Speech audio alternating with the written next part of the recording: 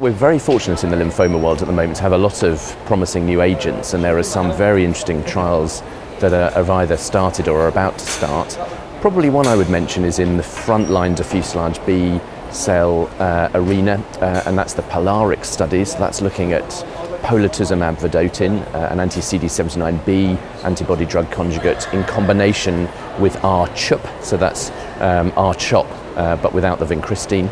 And that's being compared with standard R-CHOP.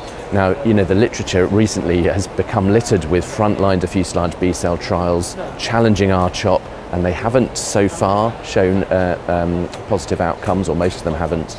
So, but Polatuzumab looks very encouraging in the relapsed refractory arena, so I think we await the outcome of that trial eagerly.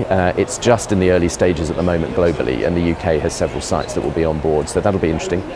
And then perhaps in the relapsed space, obviously CAR T cells are much discussed, very innovative and interesting new technology with clear activity in relapsed refractory diffuse large B, and not many things have activity in relapsed refractory diffuse large B. And perhaps one of the trials that I think is most interesting is a trial which is comparing an autograft approach, which is very much the standard of care in younger, fitter patients with relapsed refractory diffuse large B, with a CAR T cell approach. So they're actually using CAR Ts to challenge our standard of care at first relapse.